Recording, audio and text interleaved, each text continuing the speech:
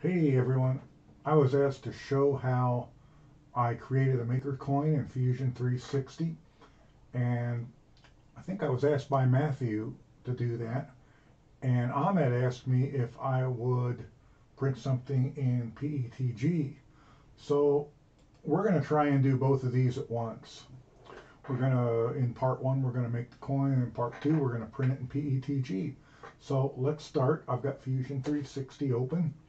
And if you're an absolute beginner at Fusion 360, I highly suggest you watch Lars Christensen's Absolute Beginner series because I am not going to take the time in this to totally explain every little thing I do. Otherwise, it would be an hour-long video, and Lars is way better at that than I am.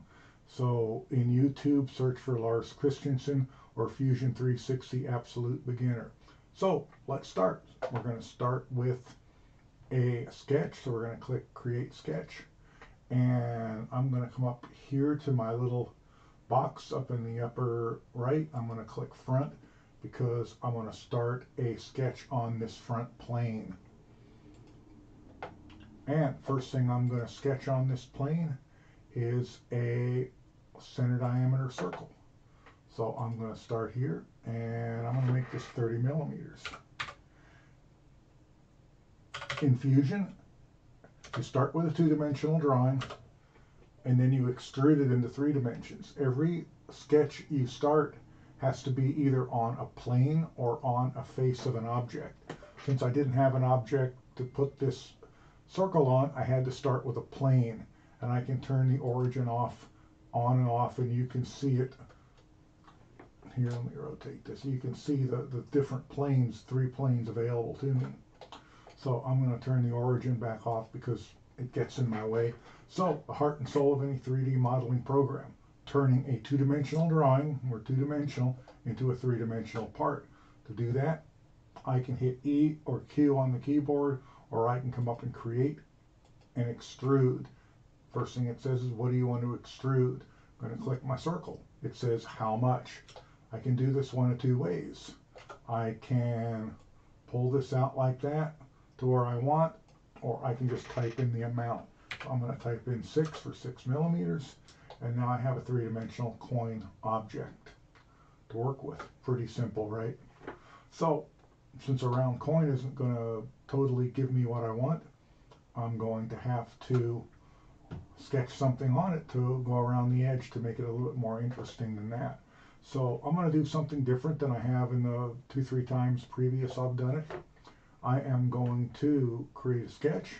I'm going to create a sketch on this front face.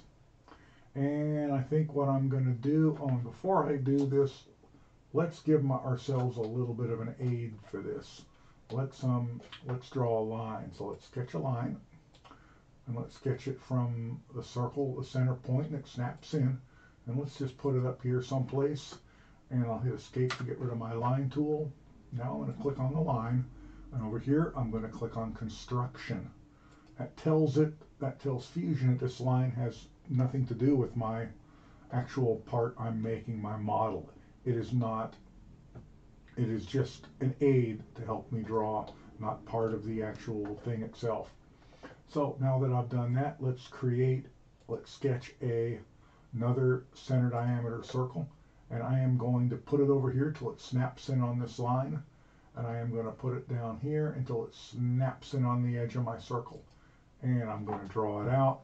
I'm going to make it, I don't know, 5 millimeters. This is free form, so we're just throwing anything out. Notice how my circle is black. That means it's locked in place. I cannot move that circle anymore. And I got it that way by telling it's 5 millimeters and locking it into my center line that I created, my construction line, and locking it in to the edge of my circle. Had I picked a 2-point circle, I would have had to add some dimensions to it. I would have had to lock the one piece of it into the, and anyway, it's always a good idea if your drawing is constrained, meaning it can't be moved around.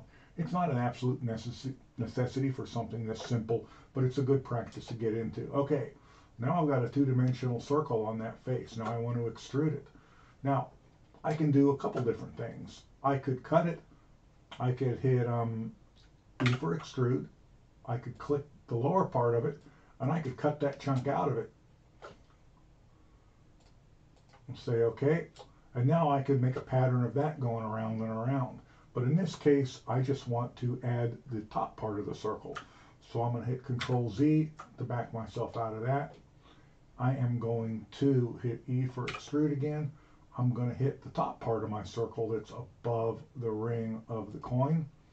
And I am going to extrude that this way, the 6 millimeters. And I'm going to say okay. And now what I'm going to do is, I don't want to do that. I might want to go around 15 times. I don't want to do that 15 times. So what I'm going to do is I'm going to come up to create and down to pattern and then to circular pattern. That allows me to draw one thing and then make a pattern of it around an axis. So circular pattern wants to know what I want to make the pattern out of. So I'm going to make it out of these faces. If I could make it out of features, I could make it out of a number of different things, but this is so simple right now, I'm going to leave it set to faces. I'm going to click on my little hump that I made there. Now I have to pick an axis to circle it around, and I'll show you what happens if you pick the wrong one. You get it not, oops, hang on, you get it not going, it's going to try and circle like a helicopter blade around the top. So that's not right. If I were to click this one, it's going to circle it around like that, and that's not right either. So we're going to X that one out, and in this case we want the green axis. We're going to click that, and now I have what I want. I want more than 3. I want to go all the way around. That's where it says full over here. I could make it go at an angle. I could make it do a number of different things. And quantity, 3 is not enough, obviously. Let's try see what 20 looks like. Yeah, 20 is too many. Let's try 6. Oops, that's 206. 6. Fusion is one of those programs that it is going to do exactly what you tell it to do. It doesn't care if you make a mistake. So let's try 12. Does 12 look like it? 12. Yeah, 12 looks good. So say okay. It's like the story of the young girl who wanted to send a risque picture to her boyfriend, whose name was Danny. She took the picture, but when she went to tap on Danny in her contact list, she missed and hit Daddy, and she did not get the result she was looking for. Fusion is the same way. It will do exactly what you tell it to do. Fortunately, unlike the young lady, we can hit Control Z in this, and we can undo multiple steps and try again. And trust me, if you're anything like me, you'll try again a bunch of times. Now, I'm going to put some fillets on this because I don't like the sharp edges. So I'm going to come up to Modify and Fillet. And you know what? I could click all these one at a time, but I'm like way too lazy for that. So I'm just going to come up and I'm just going to make a window like that. And that's going to get all of those. And let's try a 2 millimeter. Let's try a 3 millimeter and see what that looks like. Uh-oh, didn't like something. It was unhappy with me. 3 millimeter, why is it unhappy? Corner type. Let's try 2. Let's try 1. It liked 1. Oh gosh, 3 would have cut all the way across it. Stupid. And actually I think 1 is a little too many too. Yeah, I don't know. Maybe not. Maybe not. Let's put it on the other side and see what it looks like over there. So we're going to do the same thing again. Create, modify and fillet. And we're going to draw a window like that to get our lines. You'll see 24 selected. I could have gone around and clicked all 24, but I don't got time for that. Ain't no one got time for that. And we're going to put our, what did I say, 2? Nope, doesn't like 2. I must have said 1. There we go.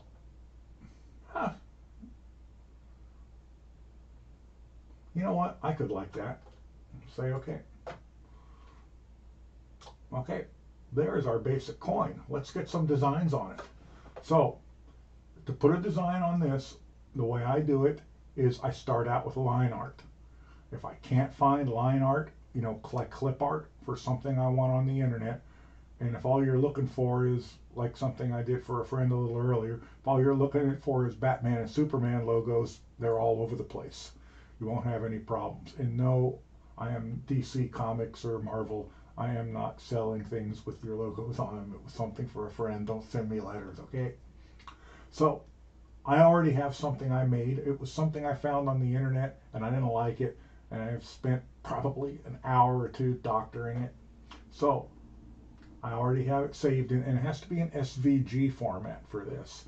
If you don't have a little tool that will convert a JPEG to SVG, there's a website called Convertio that will do it. It only allows you like 10 a day, but I mean, I'm like doing 10 a month, so it's not a big deal. So we're going to insert, and we're going to insert SVG. And it's going to, first thing it's going to ask me is what do I want to insert it on? I'm going to click this face. And I'm going to click the little folder up here to pick my file. And there is my file right there, hog2 fixed. And if you'll notice, it's way out too big. So we're going to kind of size it down. Let's bring this over and zoom it back in. And let's move it up to where we want it. A little too far over there. Might be a little too big. Let's make it a wee bit smaller. And now let's move it where I want it. How about right there? I like that. Say OK over here to stamp it down. Now, you've now stamped that image down onto the face of this. So what do you think we're going to do with this? We can extrude it out so it sticks out, or we can cut it into the body. Since this is a coin, we kind of want it to sit flat in your pocket, so let's cut it in. So we're going to go back to E for extrude. And this is one of those things where you got to be perfect on what you click or you're not going to get what you want. Now, I've done this with this model multiple times. I know one of the things it leaves out is the nostrils. I'm going to get those first. Little cutaways for the ear, and I'm only going to do that one. And then we're going to grab the rest of the model like that. So that's all there is to it. So now we're just going to give it a distance.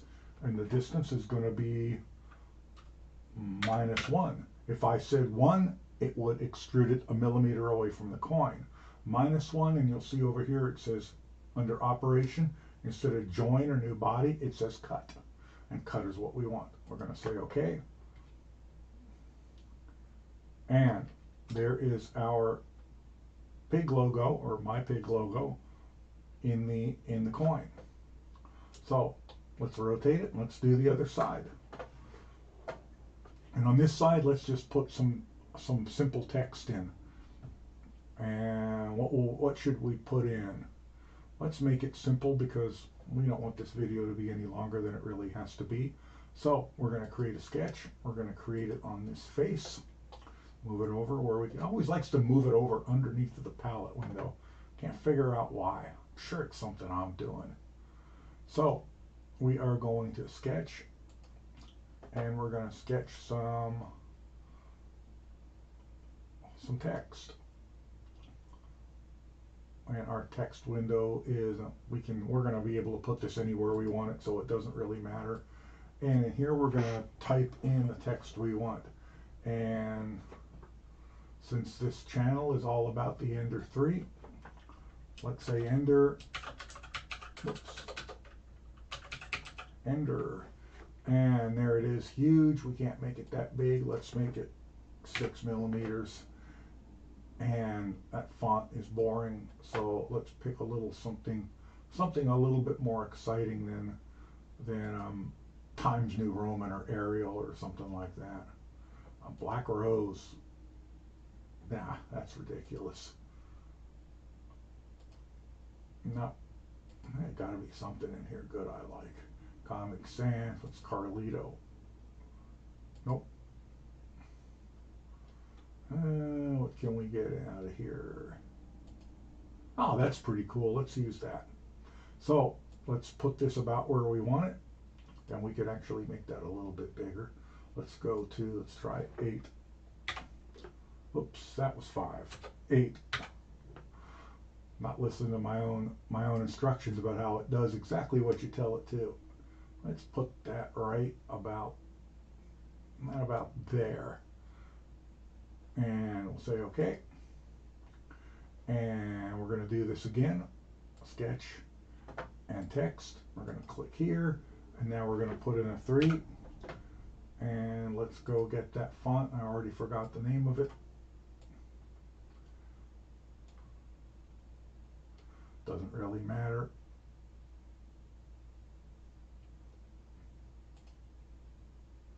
Let's get something different here. There we go. That looks good.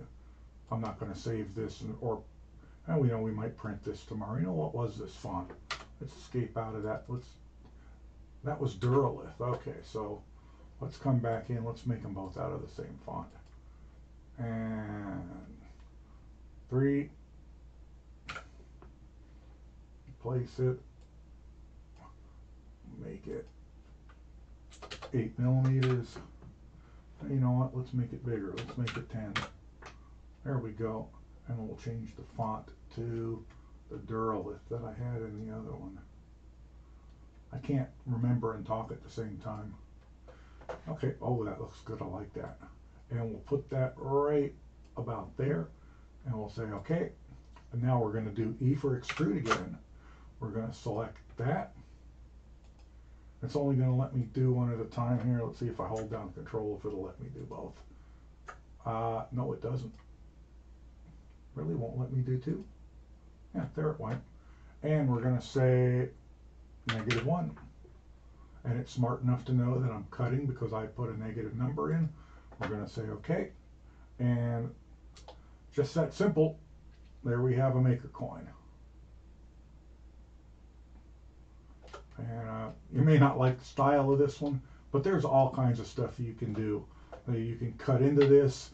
You can use a big circle up here and a little circle into it to make it kind of look like a shark's fin or a sawtooth blade. You can make waves. You can do anything you want. I was just showing you something very simple. Next video, we're going to print this out in PETG. Unfortunately, it's going to be black PETG because that's the only color of PETG I got. Oh, one last step I forgot to tell you. Right click up here on the name, and I haven't saved it here. When I go to close it, the program will ask me to save it. But you can also come up here and say save, and we'll call it maker coin for video, and say save. It would have saved it anyway for me when I went to close the program. So now we're going to come up to our name here. We're going to right click. We're going to say save as STL. I just accept all these defaults. I don't know what half of them mean anyway, so I don't worry about it. I say OK. It pops a window up. I am going to save it onto my desktop so I don't forget. And maker coin for video version 0.stl. Click save.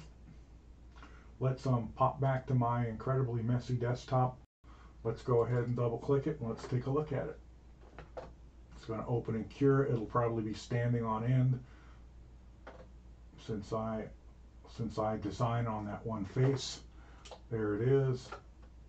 So as you know, in Cura we can rotate this around. I can click on it. I can click rotate. And I can just crank it around like that, and it'll drop it down on the bed. So, there it is. And next video, we will be printing it. Hope you enjoyed this video, got some use out of it. Catch me later. Catch me on the next video, and we will print this in PETG. If you like this video, please click like, and if I've helped you any, subscribe, because that helps me out a little bit. Thanks. Bye for now.